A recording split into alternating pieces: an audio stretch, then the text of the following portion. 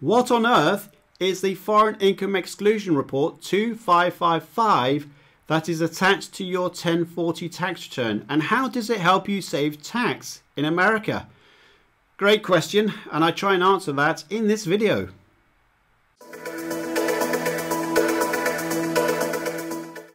Hi everyone, my name is Simon Misiewicz from Optimise Accountants, and I'm going to be talking today about the foreign earned income.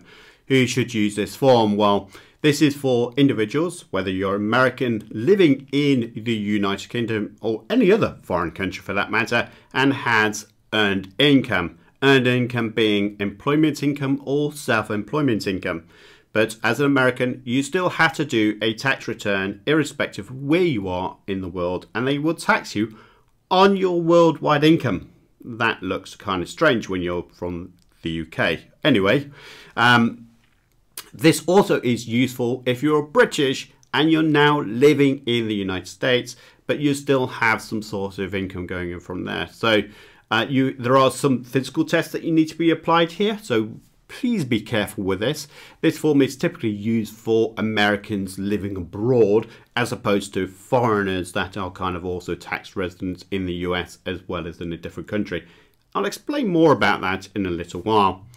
But the form is used, like I said, it's a very simplistic form to say to Americans, the IRS in America should say, that I have my foreign income, but I don't want you to tax me on it, and it's a global amount. And what I want to do actually, what I'll do is go through the amount that we're looking for. So the income exclusion amount is this one here. I'm just going to highlight this. So the maximum foreign earned income exclusion is $108,700. Right there is the number I want you to use. If you've got that kind of income, should you use the foreign income exclusion? Well, the answer would be, well, yes, it could be relatively simple. But if you are in a high rate tax country, then you might still want to use a form 1116, which is the foreign tax credit form, which I've done plenty of videos about those, so do check those out. But I want to focus on here. This is a nice simple form to say, well, actually, I just don't want to have the hassle. I want my tax return to be simple. So my foreign income exclusion is $108,700. So American living in the UK or any other country, straight away you have that. What happens if you earn more? Well, don't worry, because there is also something called the home allowance as well. So what I want to do on that point is talk to you about the foreign earned income amounts. And I'm just quickly trying to look for the form here actually. So here we are. So this is another form that you can need to look into, which is the instructions for 2555, but you get something called the home exclusion as well. So it's not just £180,000, sorry, pounds, the dollars I should say, of the foreign earned income that you have, but you also get a home deduction as well. There's a lot of information on this particular form, and I think it's good that IRS puts so much detail in, but it can be also overwhelming. It'd be nice to have some sort of executive summary. But they have got here the 2021 limits on housing expenses, and it's listed by country. So this is not just now your income that you have, but you get a housing allowance in a foreign country as well. So for this example, you've got all the countries you can see there. I'm just whipping through them, but for example, a lot of Americans reside in London, the United Kingdom, and therefore you get this amount here of $72,300 because you have this home exclusion amount. Just going to go to the back up to this. So it says limit on housing expenses. Now, if your home expenses are less than the $72,300, then of course you take that. You don't take the $72,300. If you've got $80,000 home expenses, wow, expensive, then you would only be allowed to utilize up to $72,300. But right there, straight away, what I want you to highlight is the fact that you're nearly at $200,000, which would be excluded from your income. So therefore, could this be useful for you rather than use the form 1116 tax credit? I'll let you decide that, but it is certainly easier to use this 255 form. So I'm just going to go into the top of the form now to say, well, what information you would need to fill in. The foreign earned income requires you to put the employer's name, the address. No real difference there. It's got the employer US address, and that's because you may have a branch in the US as well as the country that you're working in. Of what country you're citizen national, so you would put that detail in there. And then here, this is the big thing: who can use the 255 form? And I did say at the right at the top, you might be someone that's British moving into the US, but actually you have to be quite careful with this, because you need to be, so as it says here, bona fide residence test. So what does that really mean? Well, to use this form 255 foreign income exclusion, you need to make sure that you are going to meet their requirements, which is the physical presence test, which is a bona fide presence test. It basically means someone that is legitimately in a different country. So they have set up home there, they are working there, their lifestyle, everything is centered around that new country, not the United States. There's also a physical requirements test as well, as it says here. Generally, to meet the physical presence test, you must be physically present in a foreign country, UK, Spain, Hong Kong, wherever, for at least 330 days, full days by the way, during a 12-month period. And what is a full day? I'm glad you asked. I've got that information for you here. Full day. A full day is a period of 24 consecutive hours beginning and ending at midnight. So it's a full consecutive day. So part day, not going to be counted.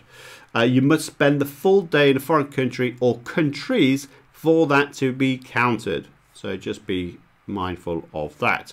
But 330 days is the requirement for you to fill in this foreign earned income form. The date bona fide residence began. Now, what you need to bear in mind here is when you physically landed in the country. And if you're still there, it's not ended. But what you do need to say to the IRS is this is continues or continuous. Okay, so continues is the stated language in the IRS guidance for this particular thing. So just put that in there. And it says in here, if you were present in the United States or possessions during the year, complete these forms. So you have to be open about this. How will they know? Well, they do have all this data coming from the aerospace defense, all the airports in the world. They have all this information on you. They can see your passport number. They can check your IDs, etc. So please make sure that you complete this as accurately as possible. Enter the type of visa in which you enter the foreign country. If you're in the UK, Spain, Hong Kong, wherever, you do need to specify the type of visa. So that you may have a reference, but what I would suggest you do is put in the more of a generic term, so work visa, and then put in brackets the actual visa type in that country. Okay, that's really useful for them. It just gives them a bit more information on you on that as well. Taxpayers qualifying under present test, we talked about that, haven't we? So here again, it's asking you from the period date. So again, you just need to put in the from and continues or continuous. Enter the physical principal country of employment during your tax year. So do note, it's looking for you are physically going there for a good reason. Work is a good reason, and therefore you need to put in your country for that as well. And I'm just going to see if I can make this work. Here we go. What you have to do is put in your total wages, salaries, commissions. Again, it's really important that you get your wage slips. If you're in the UK, please be careful with this, because if you're putting your 2021, you cannot use your P60. The P60 runs from the 6th of April to the 5th of April. Unlike Spain and Hong Kong, where they use calendar systems, which is very similar to the, well, is the same as the IRS, then you can use that. But in the UK, no, we do things very differently, and you have to be very careful with your regards to the data that you're pulling into this tax return. And you've got other kind of income expenses and the amount of money that you have. So if you've got a car in the UK, you will be charged a P11D, benefits in kind. That would all need to be entered into this form as well. Even though it's not a cash amount, it is still money that you have received. You may have got allowances as well from that particular employer. Taxpayers, are you claiming the housing exclusion amount? Again, if you're in a country such as the UK, you do get to this home exclusion amount. So it's not just $108,000 that you get from your foreign earned income. You also get this bumper amount of money because you are living in that country. They'll give you an extra foreign income exclusion roundabouts. So you, as I mentioned before, once you fill in the details about your home deduction, then you would fill in this information, and this would then populate through to your tax return. And in essence, if you're earning shy, I would say around about between $108,000 and just shy maybe of $200,000, then you really shouldn't be looking at paying any taxes in the United States. But you do need to tell the IRS that you are abroad, you do have a job, you've paid taxes already, so please don't tax me below that amount.